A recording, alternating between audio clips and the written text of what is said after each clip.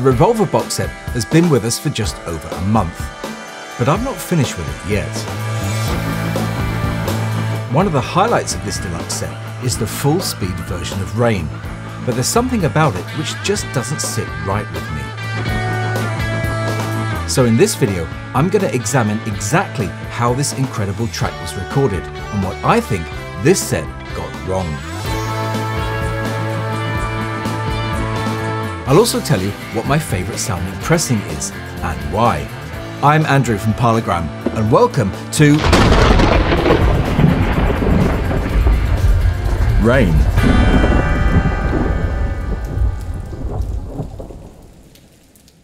Now, the Beatles' first priority of 1966 was to get a single into the shops, and Paperback Writer saw the beginning of a new era in their songwriting. This wasn't a teenage love song or something your granny could whistle. It was loud, fast, and it rocked. But it's the flip side of that single which for me is up there as one of their best records ever. Rain was written during a 3-hour session at John's house, Kenwood, in March 1966. And although sung by John on the record, it was a true collaborative effort with Paul.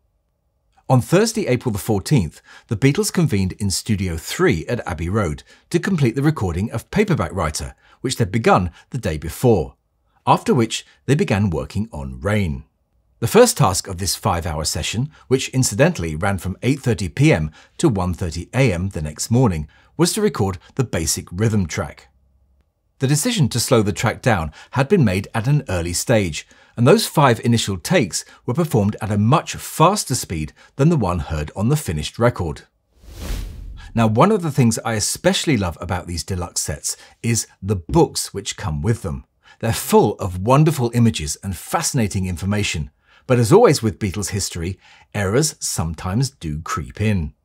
For example, on page 77 of this book, which details the story of this track, it states that there were, quote, 5 takes of the rhythm backing, consisting of electric guitars played by John and Paul and Ringo's drums. But surely it was John and George on guitar with Paul on bass. So that's wrong, isn't it? Now, something else I think they've got wrong is the key the backing track was recorded in. Now, the book states that the backing track was recorded in B flat. And indeed, that is the key it plays on the sessions disc of this set, track 3 on side 2 of the vinyl, or track 10 on the Sessions 1 CD. Now, I know that the Beatles were experimenting a lot with vari-speed at this time, and didn't always have their guitars tuned at concert pitch, but B flat is a really odd key to play this song in. For a start, if the song was recorded in B flat, the guitars would have needed a capo on the first fret. But to my ears, the chords ring in a way which sounds like it's being played without one. There's also been a lot of discussions on the forums regarding Paul's bass on this sped-up version. Many, including myself, think as good as a bass player Paul was, and still is, he couldn't have played it that well, that fast, and the track had to have been recorded at a slower speed. Also, I think the tone of Ringo's spectacular drumming just sounds too fast on this version. Now, one theory is that the backing track was actually played a semitone lower in the key of A. Now, because I can't include any music in this video, I'll put a link in the description to another video on YouTube which has the backing track pitched in A. The only thing it's missing is Paul's bass. So what I did for myself was record the full speed track from the sessions disc, which does have Paul's bass on it. Then, using Audacity software, slowed it down by 5%, which now meant that the track played in the key of A. Now, 5% or a semitone may not seem like much, but it made a huge difference to both the sound and feel of this track. The drums now sounded right, and the speed of Paul's bass playing, although still pretty fast, sounded like a much more plausible performance in a way that it didn't with the track pitched faster at B flat. So what I'm basically saying here is that I think the full speed version of Rain presented on this sessions disc plays too fast. But what do you think? Do you agree with me or not? I'm more than happy to be corrected, so please do let me and everyone else know in the comments. I promise I do read every single one. So moving on with the recording of the track, Rhythm Take 5 was marked as best, and it was that to which John's lead vocals were added onto tracks 3 and 4, with, as the tape box states, the machine running at a slower 42 kilocycles instead of the usual 50. At the end of that day, John asked engineer Phil McDonald to make him a tape containing a rough mix of the track to take home. The mix was put onto a 4-inch spool, just like this one, with the end of the tape sticking out, otherwise known as tails out. Not knowing that this was actually the end of the tape, John threaded it on his machine as if it was heads out, i.e. the start of the tape, and of course it proceeded to play the track backwards.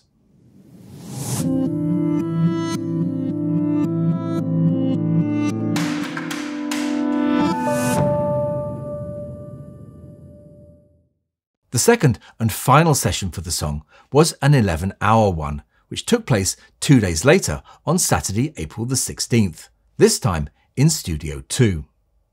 The session began with an excited John marching into the control room, demanding that everybody listen to his incredible discovery, the backwards tape. And Geoff Emerick said that from that point on, almost every overdub they did on Revolver had to be tried backwards as well as forwards.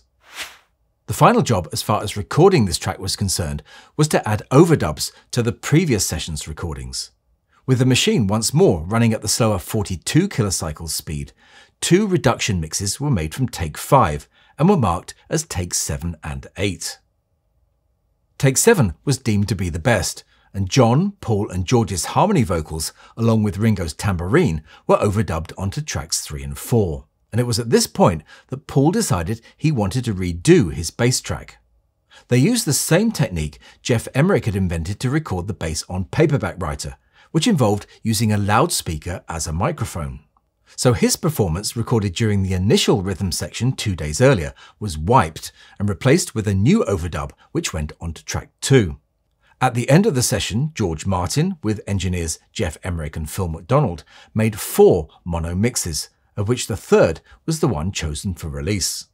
The track was released on the B-side of Paperback Writer, first in the US on May the 30th, and then in the UK 10 days later, on June the 10th. Now, being one of my favourite tracks, I've always been keen to find the best sounding version of it. So if you are too, stick around for this next section.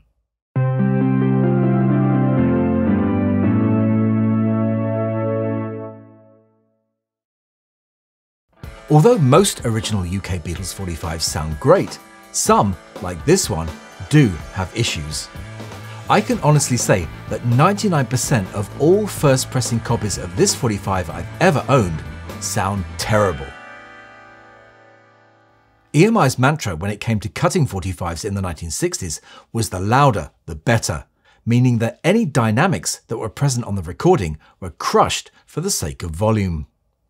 Listening to 45s by some of the other majors back then, Pi, Decca, etc., I think that EMI 45s from this period are probably the worst sounding of the lot. It wasn't Harry Moss's fault, he was just following orders. So anything has to be better than this first pressing, right? Well, let's see. Now I'm going to break this test down into 2 sections, mono and stereo. Mono was still the most popular format in the UK in 1966, and this track was originally mixed with that in mind. The 1966 first pressing, with its initial -2 cutting, is a mighty sounding record, full of strength and power. The problem with it is that it was cut so hot, and finding an unworn copy today isn't easy. But fear not, because that exact same -2 cutting was used on this 1976 reissue, which sounds completely identical and is just as good. That same cut was also used on the 1982 pressing, although by then it does seem to have lost some of its cutting edge. Rain was also included on the Parlophone Rarities album, which initially appeared as a bonus album in the BC13 Beatles Collection box set in December 1978. And then as a standalone album in October 1979, which incidentally is where I first heard this track. It sounds a little anemic on here when compared to the 45, and the cut on the 2014 Mono Masters is better. Unsurprisingly, this from the superb 2019 Singles Collection box set is very close to the original. The new mono remix on the EP in this set is, in my opinion, harsher and more brittle sounding in the upper mids, which has the effect of making the vocals more prominent, and for me, doesn't sound as full or satisfying as any of the other discs. So for mono, I'd recommend seeking out this 1976 pressing. Firstly, because it's all analog, and secondly, your chances of finding a clean copy for not much money are pretty good. Otherwise, the 2019 singles collection is also a great buy. Rain was mixed into stereo for the first time on December 2nd, 1969, in the control room of Studio 2 by George Martin, Jeff Emerick and Phil McDonald, assisted by Richard Lush as second engineer. The reason for doing so was the imminent release in the US of the Hey Jude album, which came out in February 1970. Despite this album appearing in many countries worldwide, and even in the UK as an export pressing, the album wasn't officially released in the UK until May 1979. Rain, like the rest of the tracks on this original US pressing of Hey Jude, sounds clean and punchy, but the UK CPCS export pressing on Apple is more refined and has a better low-end response. All of the German pressings from the 1970s are a little bass-light when compared to the UK export. But this A3 matrix is, for me, the pick of the bunch. The UK 1979 album comes a very close second to the earlier export pressing. But the remastered version on the 2012 Past Masters and the 2022 remix sound harsh in comparison and lack the warmth of the analog versions.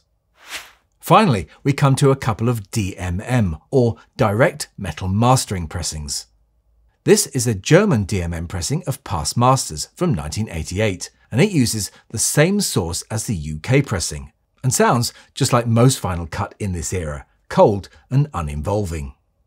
However, this is a German DMM pressing of Rarities, and it's a totally different story.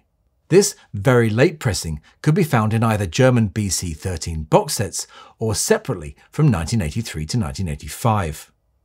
The DMM process was used by Odeon in Germany from around 1983 onwards, and in order to take advantage of DMM's improved sonic capabilities, remastered and recut all of the Beatles albums for that process in 1984.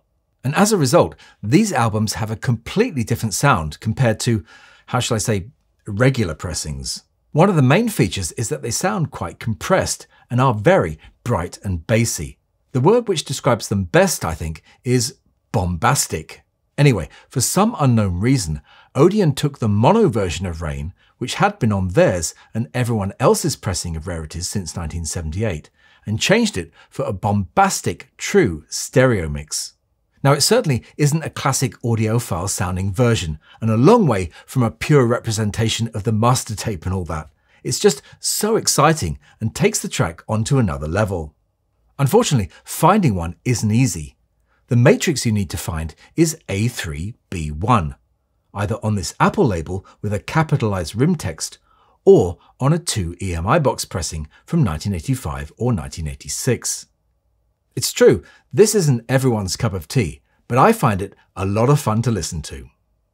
So, to sum up, for me, the best sounding mono version is the -2 Cut 45, and for the stereo, it's the UK CPS Apple export. But if it's pure fun you want, it has to be the German DMM Rarities. But what do you think? Do you have a favourite sounding version of this track? Let us know what it is and tell us all about it in the comments.